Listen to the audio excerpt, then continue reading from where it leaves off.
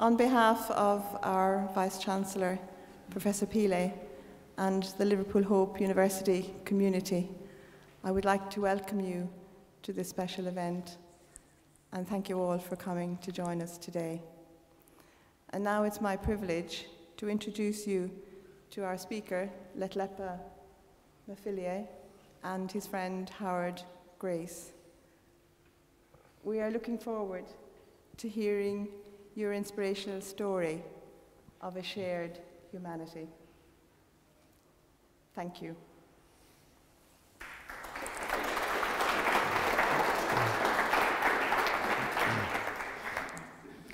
Thank you very much, and I'm glad you're all sitting here because we want to make this interactive.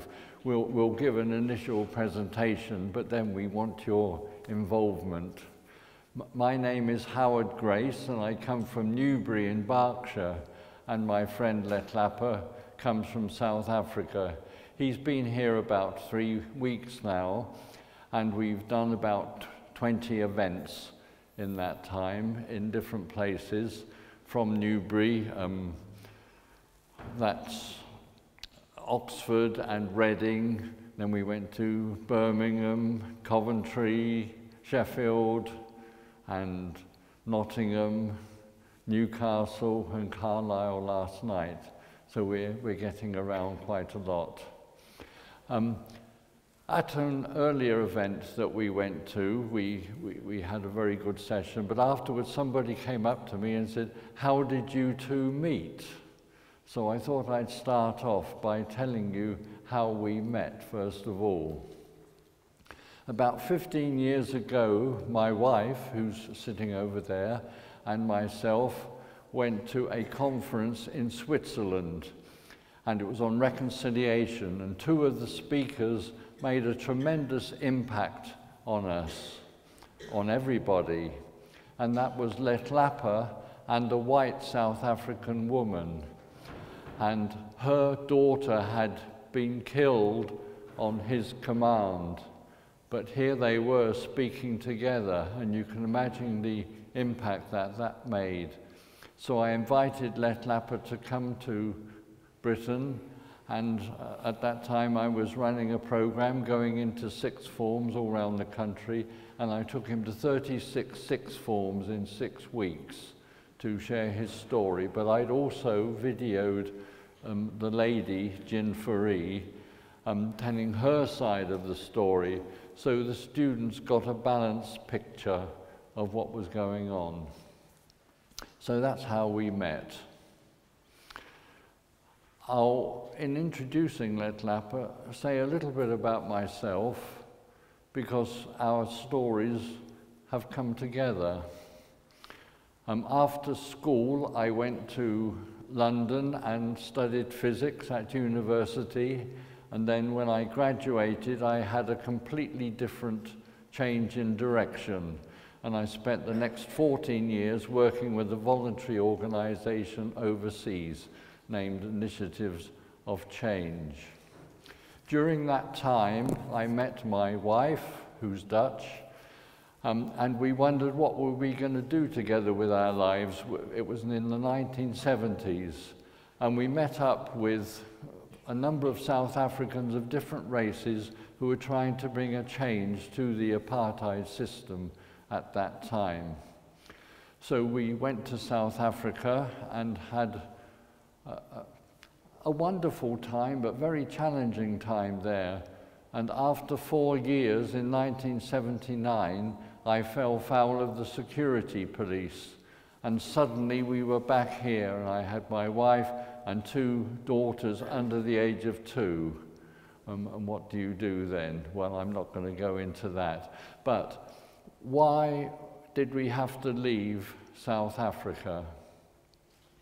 Many of you will know that in 1976, the South African government, which was dominated by the Afrikaners, people of Dutch descent, and they had their own language, Afrikaans, and they decided in 1976 to have all black education in schools in Afrikaans language. That doesn't mean to say you learn Afrikaans, it means that history and physics and everything was in the Afrikaans language. And the young people in the schools couldn't speak that very well, but it was also the language of oppression. So you can imagine what they felt about that. And many young people decided to boycott schools, particularly in Soweto, which is a big black township outside Johannesburg. The response of the government was to send in the military, and hundreds of school children were shot dead. My wife and I were there at that time, and I had many friends in Soweto, including the chair of the Student Representative Council, a 16-year-old boy, and he was put into prison for murder and arson, and I was able to visit him in prison. And he told me how he was being tortured, and under torture he had confessed to these trumped-up charges. But there were policemen sitting there listening to our conversation. Obviously they didn't like what they were hearing, and the thought of a foreigner hearing all this didn't go down too well. So what's the connection with Letlapa? I had never heard of him. He was a 15-year-old student in school in an African village. He had experienced all that young black people in South Africa experienced at that time. But then hearing about all these school children being shot, that rankled inside him. And when he was 17, now remember, we often do sessions with sixth forms, and most of the students we're talking to are 17 years old. So at the age of 17, one morning he went off to school ostensibly, but instead of going to school, he went over the border to Botswana, the neighboring country, and joined the liberation struggle. What happened then? I will now pass over to Letlapa to share with us what happened then. So Letlapa.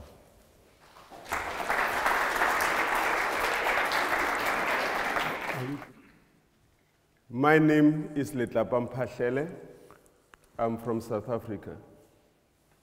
Indeed, on the morning of 15 August 1978, I left my parents, my brothers and sisters, my village, ostensibly going to school, but I had made up my mind that I was going to join the liberation struggle.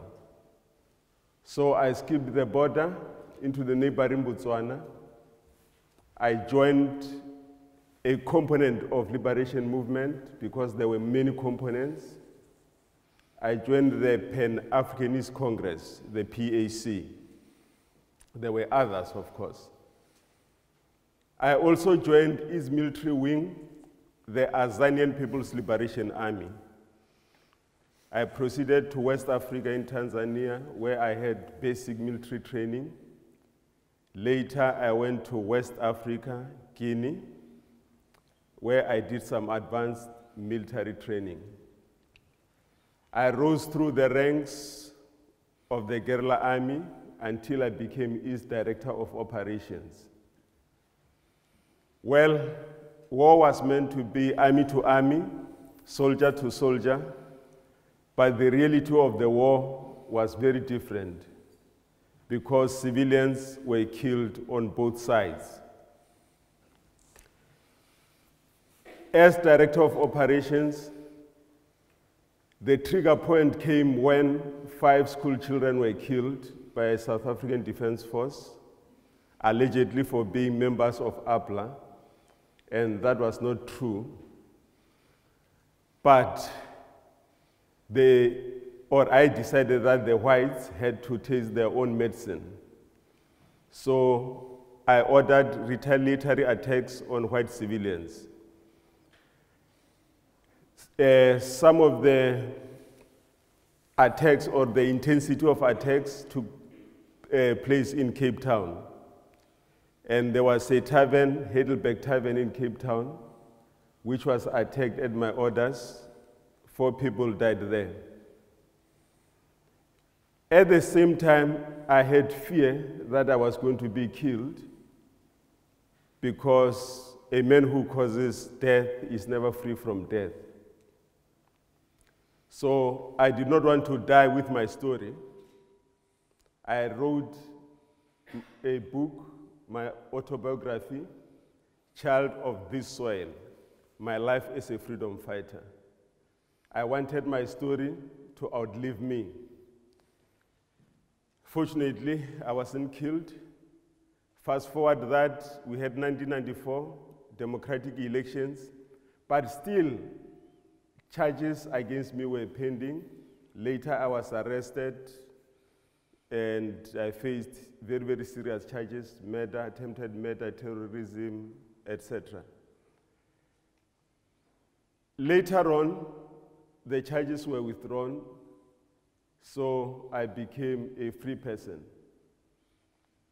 I had time to publish my book, and after it was published, I was invited by Cape Town Press Club to grace the launch.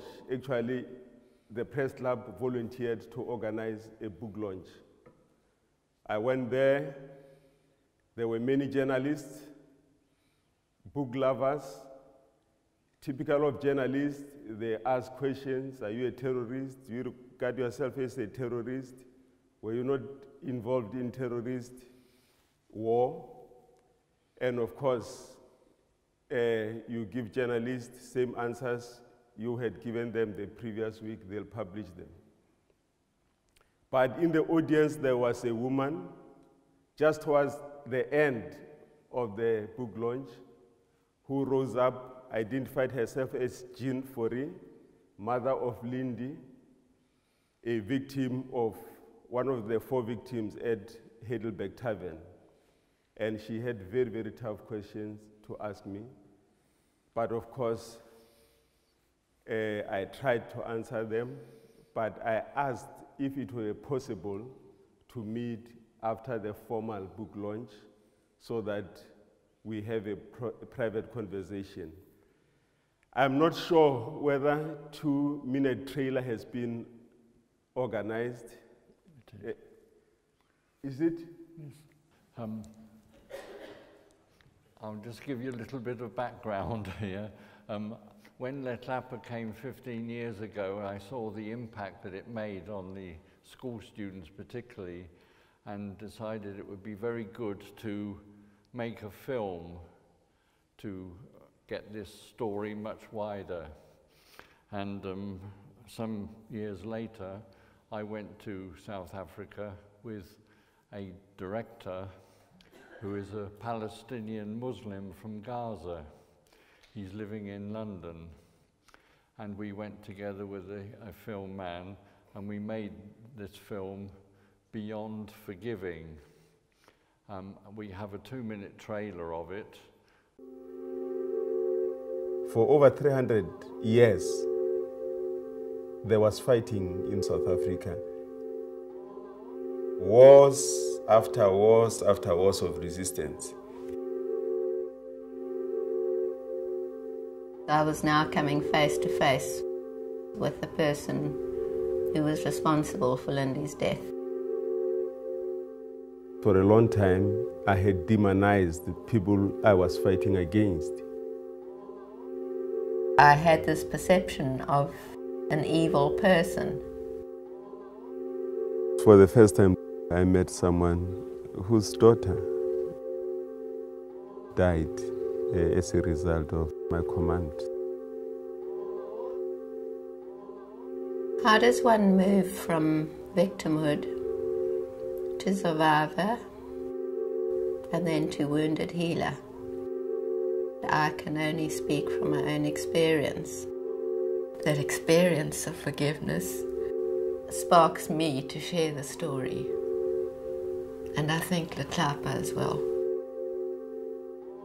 Storytelling is part of a healing process. It's a catharsis. If there was more sharing and understanding of the deep needs of people who've been marginalized, the world could be a different place.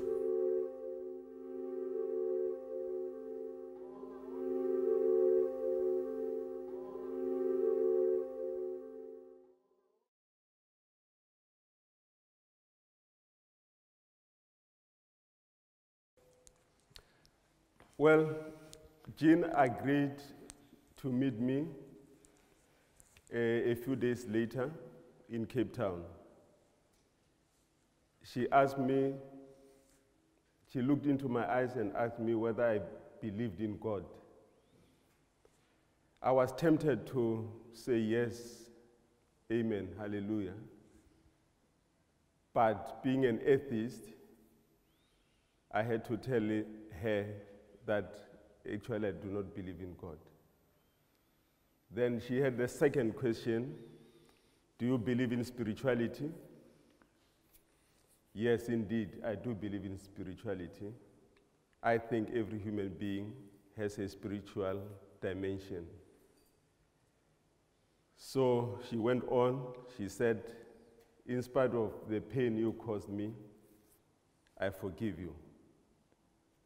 It was like being struck by lightning in a cloudless day. And there and then, I knew that I had a responsibility of paying that debt. It was like, you know, a debt being imposed on me, and I knew that I could not repay it, because the full repayment would have been the resurrection of her daughter, which is beyond the bounds of possibility. But just to make a token of appreciation, I invited her to my homecoming ceremony. Remember, I left my village when I was 17, and I returned to the village 17 years later. So the village waited until the charges were withdrawn, or I had served my sentence. So after the charges were withdrawn, they organized a homecoming ceremony. And I invited Jean.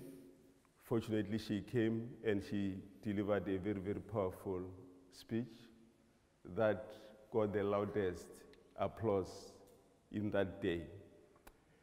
And Jean and I have been to different countries. We have been to South Sudan, we have been to Solomon Islands,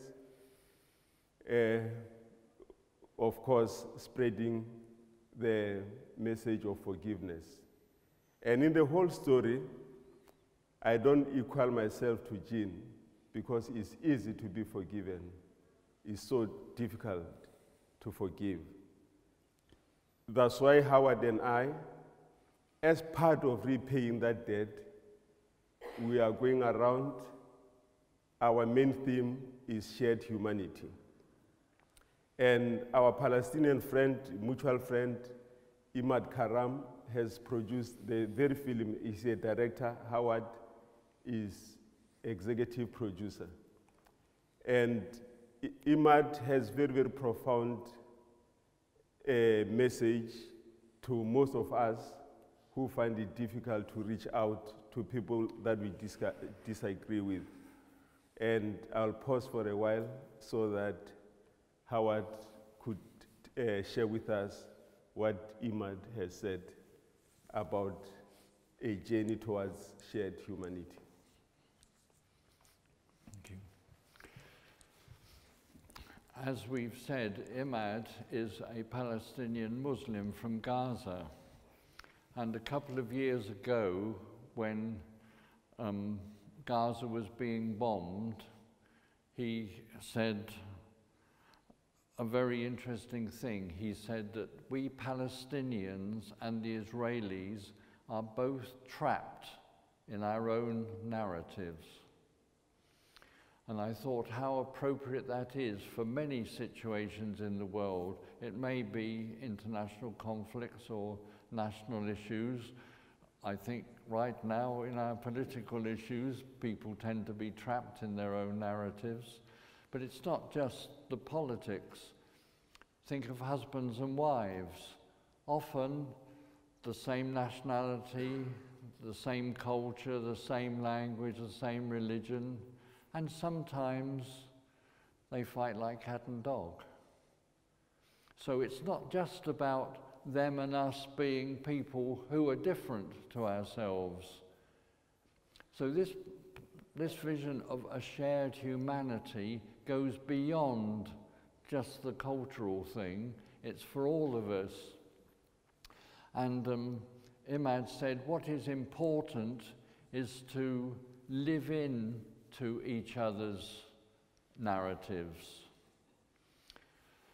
And when you think of Jin and Letlapa, totally different to each other, and yet they work together to give a greater message. The film is called Beyond Forgiving. Forgiving is one thing. What happens beyond that? So this shared humanity, living into each other's narratives, they actually exemplify that. But Imad said another thing. He said, living into each other's narratives is important, but what we need to do is to find an encompassing narrative which we can all buy into. That doesn't mean giving up our own narratives, our own cultures and such like and beliefs, but is there something that unites humanity? So that's what we're doing, exploring at the moment in the different places that we go, and we would like to explore with you now. What we'd like to do at this stage then is to take a couple of minutes for you to talk to your neighbour or someone around you to see what has struck you most about what you've heard at the moment. Then you can comment on what you've heard, or you can ask a question to Letlapa. It's not often we get somebody who's had his life experience join us.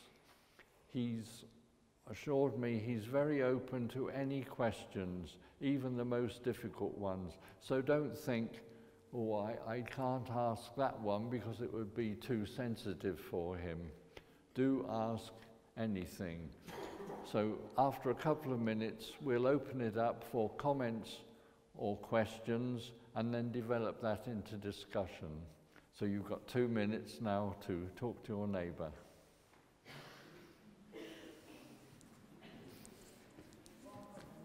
Would you mind standing so that everybody can see as well as hear? Yes. Okay.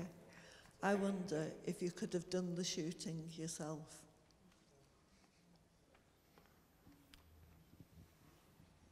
There are two levels of culpability.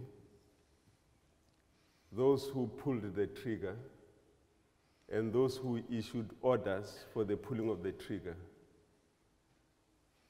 I am more culpable than those who obeyed my orders to go there and pull the trigger.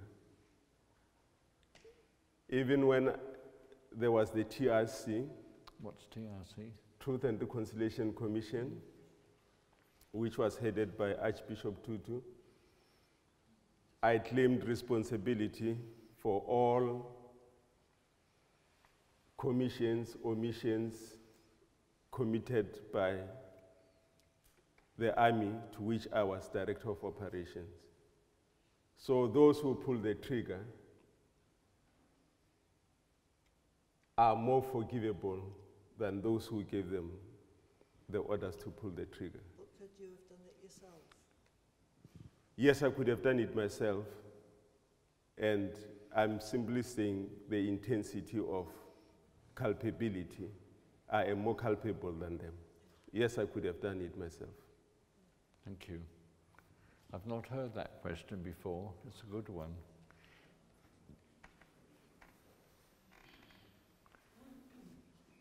Would you mind standing, please? Oh, no, you can't. Okay. Yeah, Mr. Letlapa. So I just have this very simple question for you. My name is Samuel from Ghana. Being an atheist and working with Jean, who is a, let me say, a Christian or a believer of God, how has been the relationship between you and she? Do you still kind of have a feeling that there is this existence of God, or with your belief, so you doubt the existence of God, and how does it make you feel working with such a person? I hope I won't forget your question. Since you have said you are from Ghana, I've been to Ghana, I've been to Nigeria, I've been to Zimbabwe. I just want to take this opportunity to express my apologies and sense of shame for what my compatriots are doing towards fellow Africans. Some call it xenophobia, but I call it Afrophobia, because only Africans are targeted. We have got illegal Russians, Chinese, Israelis, Western Europeans in South Africa, but none is targeted. Only fellow Africans are. And I apologize for that, and I'm so sorry and ashamed. Now, coming to your question, working with Jean has been the easiest of jobs, or the easiest of calling, because she understands my position. And actually, she feels that religion has done more harm to Africans than good. That's what she feels. And of course, she's not a religious person in the traditional sense of going to church every Sunday. So she worships in her own ways. But not only Jean, Howard too is a Christian. And I find it so easy and fulfilling to work with Howard. And with many Christians, Buddhists. Just last week, we were invited by an Imam, Musharraf, in Nottingham. Nottingham. Yes. And I even attended a prayer session of the Muslims. And one of the victims, or survivors of my victims on St. James Church, he invited me to a church service, and I said to him, I do not believe in God, but I believe in human beings, and I don't want to disappoint human beings. I'm going to church to make you happy, not to make God happy, because I don't believe in God. So yes, I think it's all about humanity and less about what we believe in. Yes, can I just say that what we're doing at the moment is about shared humanity, and one of the aspects of humanity is our religious beliefs. So we're trying to bring together people of different beliefs. Okay, thank you. I wonder if I can ask a question. You took your decision in the context of the national liberation struggle in the 1970s and early 1980s and the horrors of what was happening in South Africa at that time. So now, with reflection of where you are today, if you were to go back to yourself at that point of command, would you still make the same order, or has your perspective on the armed struggle changed? Faced with injustice, surely I would struggle, surely I would resist. But I have moved on and I have learned a lot, and one of my teachers has been Jean Fourie. And of course, we discussed a lot about other alternatives that are there that people can effectively resist oppression with. And even if we look at South African situation, the armed struggle played a minute role towards the liberation. It was thanks to mass mobilization, thanks to diplomatic isolation, thanks to economic sanctions and sport boycotts. Were I to relive my life and face with the same situation, I would struggle fiercely, but I would reconsider my attitude towards attack on civilians and even being effective without being violent. Well, India is the best example. When I was in the UK, Howard showed me a film about Mahatma Gandhi, who liberated the biggest country in terms of demographics without firing a single shot. This was the Attenborough film, which many of you have seen, I'm sure. Yeah.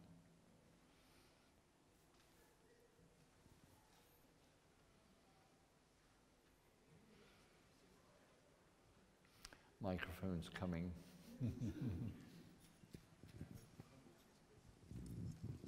Thank you for sharing your story. It must be very difficult. But I have a little bit of knowledge of South African history. And you're not from the Golera side of the NMC. So my question, I guess, is how did they know that it was your group that committed the killings? Because at that time, there were so many killings from any formed Golera. Because I am from the East Africa, and my country is a military government. And when people are fighting for freedom, there are different small Golera groups that form in the name of freedom.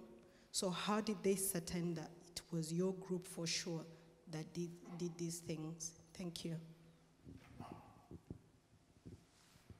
Where in East Africa are you from? Salama. Habari za maongezi. Asante sana. Well, we never masked ourselves when we went into operation. And minutes after operation, we claimed responsibility. And even if we did not claim responsibility, we had forewarned that now it was going to be tit for tat. So, yes, they suspected that it was us, and we confirmed that it was us.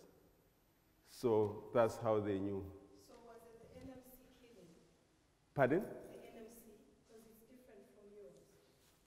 One for Nelson Mandela. ANC? Yeah.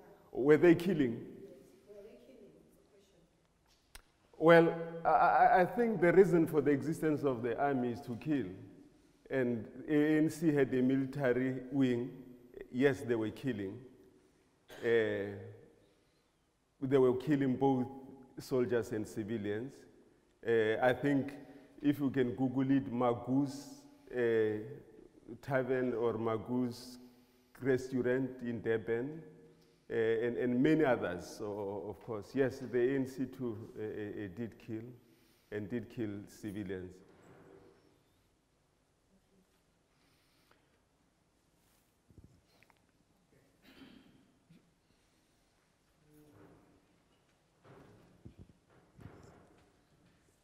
Okay, thank you. I just wanted to ask, what prompted your decision to join the liberation struggle instead of going to school? Was there something the school was not giving that the struggle was giving then? And then number two is, so you are moving from a sort of fighting to forgiving. Was there an experience that changed that phase for you from fighting to now seeking forgiveness? What was there? Was there kind of epochal event that caused the change from fighting as a director of operations to start seeking for forgiveness from people? Was there a particular event that caused that? Well, earlier on, Howard told us that hundreds of students were killed in Soweto in 1976. Hundreds of them. So I felt I was lucky to be still alive, but were their deaths in vain? I said no. Something must be done to achieve what they had dreamed of, and that something is liberation. Going to school, it was a good thing, but going to fight, I felt it was better, because for centuries, schools were there, but there was no movement on the side of the enemy. So I felt that I should go to school. But I think this is a choice that was taken by most people in the wake of June 16 Soweto school uprisings. Most youth opted for military training than to go to school. Now, as for forgiveness, it is a gift. If somebody gives you a laptop, you feel you are indebted to them. But they don't give you expecting something, otherwise it wouldn't be a gift, it would be something else. So not only Jean, but a lot of people who were hurt, some had lost relatives, loved ones, came forward and said they were forgiving me. Then what was I going to do to return that gift? It was impossible to have the dead come to life again. So I felt that it is better to be on the same journey with them towards forgiveness.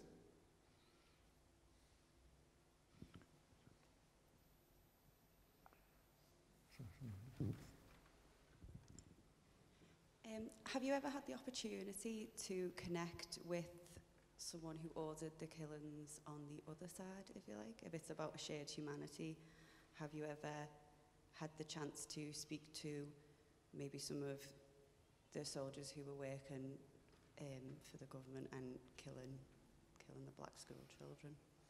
Have you ever had the chance to connect with them and hear their sides? Mm. Have you had the chance to connect with people who've ordered killings on the other side? Yeah. No. But of course, it is not me necessarily who should meet them, but the parents of those children have never had the opportunity to meet the soldiers, commanders on the other side, because to this day, they remain nameless and faceless. So I've never had the opportunity to meet them, not even the parents of the children who were killed. I think that was one thing that really struck Jin, was that Letlapa took responsibility up front for what had happened. And there are many people in that sort of situation who disappear into the background and never take responsibility. But she felt he was man enough to do that. And that was one of the things that really touched her. Gentleman here wanted to ask a question.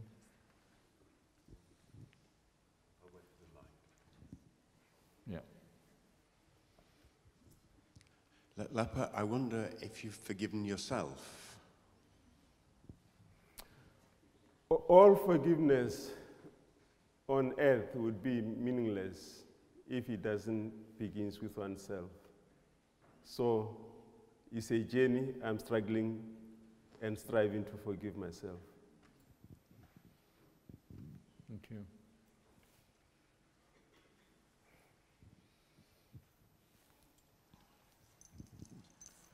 Hi, I just want to ask, both the ANC and the PAC both had military wings at the time, which were both in hiding after Rivonia trials and stuff. what specifically made you choose the PAC way versus the ANC? Was it the belief system, or was it convenience based on where they were in hiding and training? A good question. I found the ANC not militant enough, and the PAC met with my militancy, with my youthful militancy. Well, I'm still PAC member as I'm speaking to you. So I can also ask one more question, sorry. And because I'm from South Africa, I've just moved now. In terms of how the country's developed post-1994 with the TRC and with the state of the country now in terms of like the fees must fall, and now the hashtag #AmINext movement with the murders and rapes of the women going on. Do you feel that the TRC was an effective way, and it was an effective way moving forward, or do you feel that there was a better way that we could have controlled and helped move forward? And would we have been able to move forward in a better way versus the TRC and how they did it, if that makes sense? Yes, it makes a lot of sense. Well, I had my own personal misgivings about the TRC, and they're well documented. Because if you look at the TRC, 80% of the applicants for amnesty are blacks. Now we ask ourselves, were blacks their own oppressors? That's one misgiving. Another misgiving, people went, or before they appeared before the TRC, they had to have lawyers. People from the liberation movement had lawyers from legal aid, which means those are lawyers that you are not going to pay, the government is going to pay, and they don't even do thorough work most of the time. And applicants from the government will have the best lawyers in the country. Now, it's not about the best or the bad lawyers, but if people are willing to speak the truth, do you need lawyers to coach you? I had a problem with that as far as the TRC is concerned. However, I don't think people, anyone in their right senses, can dismiss the concept of truth and reconciliation. So I don't think there could have been any measure better than the TRC. And the TRC, I think, it became a platform where people, both perpetrators and victims, came together, wept, and of course, were healed. So in that respect, I respect the TRC. Thank you. I'd like to ask you a question now. When we came here 15 years ago, we went to various schools, and there was a school here in Liverpool, a very multicultural school near Toxteth, and I had Letlapa standing beside me. I said to the students, do you think that Jin, the woman, did the right thing to forgive Letlapa? Before I tell you what the students responded, I wonder what anyone here would like to comment on that. Do you think that she did the right thing to forgive Letlapa? There's a man right at the back there.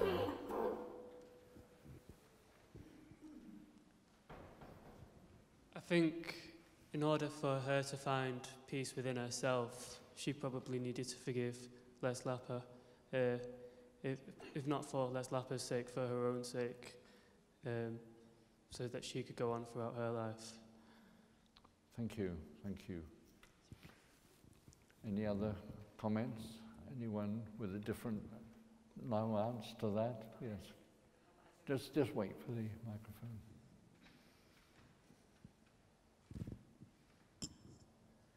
I just don't think there's necessarily a right or a wrong answer. It's based on the individual and how they feel. So if she wasn't to forgive you, that's probably her own internal struggle that she maybe can't come to terms with. So I don't necessarily know if there's a right or a wrong for forgiveness, because you're always going to have it more on one side. Okay, thank you, thank you. So this lady thinks there's no right or wrong answer, it depends on the individual. Anyone else like to comment? There's someone in the front here.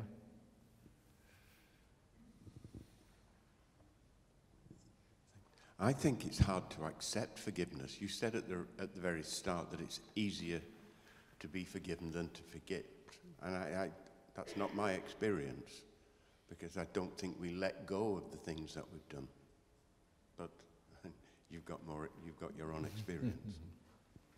Thank you. Let's take this a little bit further. Jin's husband, Johan, who's also a Christian, won't forgive, can't feel that. He hates Letlapa's guts. So did he do the right thing not to forgive? Any comments on that? Yes.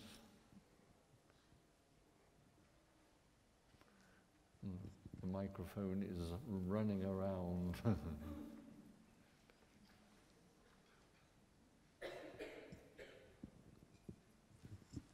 Thank you. I will use my experience as a Christian and somebody who has been in Rwanda, a country which has faced, genocide. It's very difficult to forgive. We should all agree, even if you're a Christian, and the Bible says you should forgive.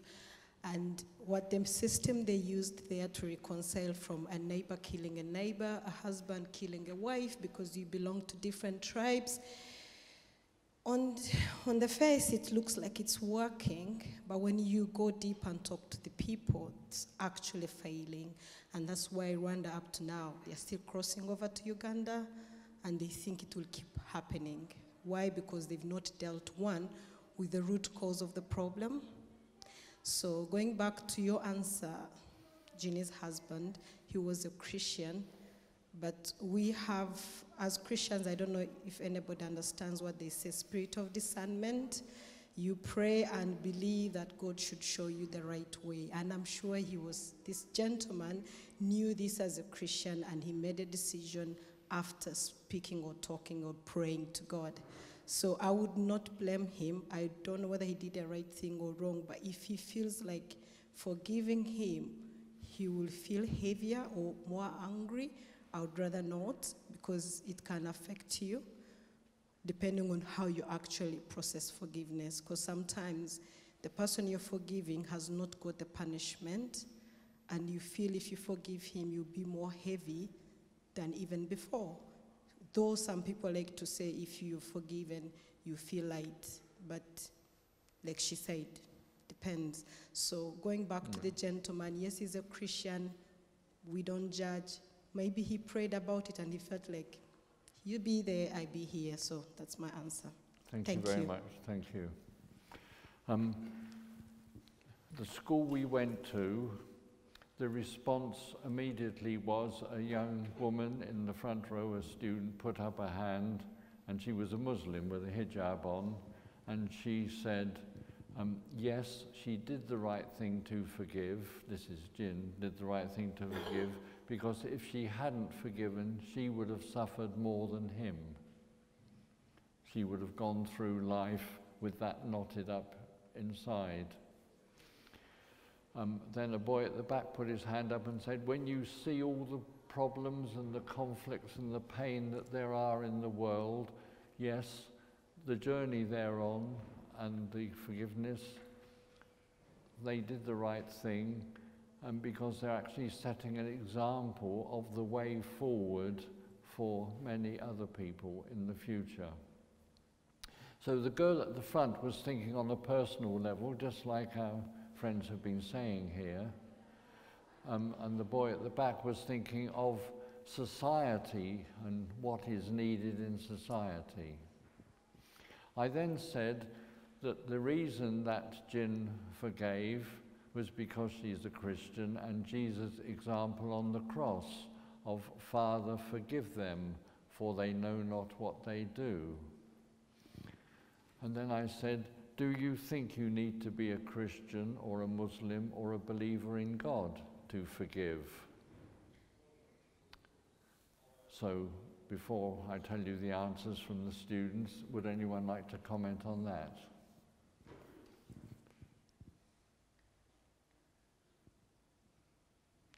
No. Yes, there's a gentleman here. just in the third row here.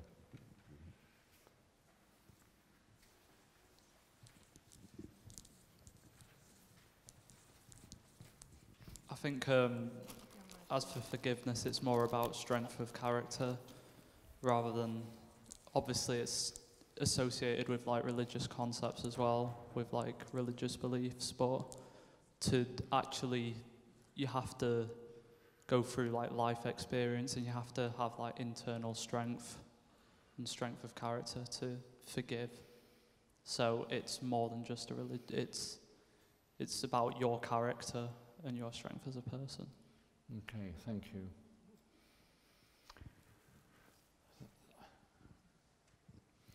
When I asked that question in the school, the teacher immediately jumped up and said, "No, I'm an atheist and I value things like forgiveness and try to apply them." And then at the side, a boy put his hand up and said, "It comes from within."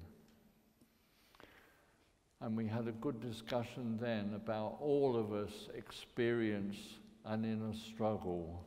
It may be about forgiveness, it may be about something else.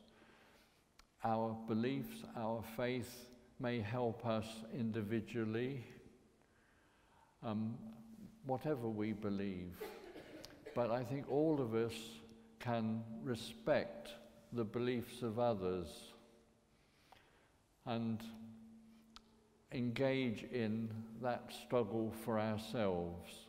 So what we are doing now is thinking of shared humanity. That is a struggle which we all share. So we're near the end now, and what we've heard from Letlapa is an extreme situation. But all of us, in our own ways, come up against difficult situations, and how are we going to respond to those and move forward?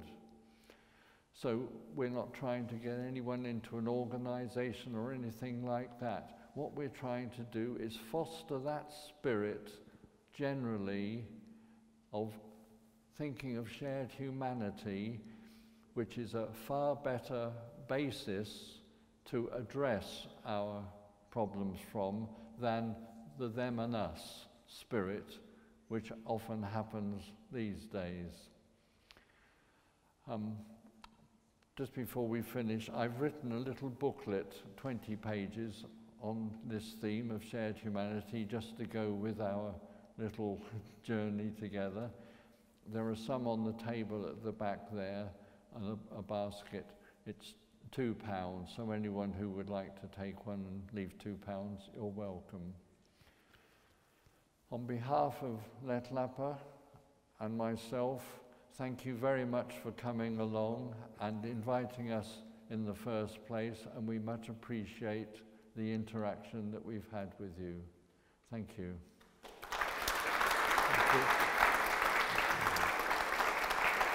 Thank you.